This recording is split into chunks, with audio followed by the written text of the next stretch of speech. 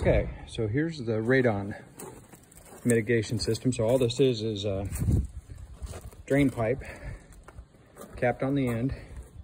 We're gonna put the number 57 rock on it.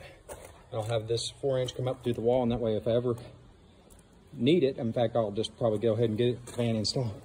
But it'll pull the radon under the floor and up through this. So yeah, a little bit of work to dig this in. We're kind of getting chased around by rain, but great weather. I mean, November, 75 degrees.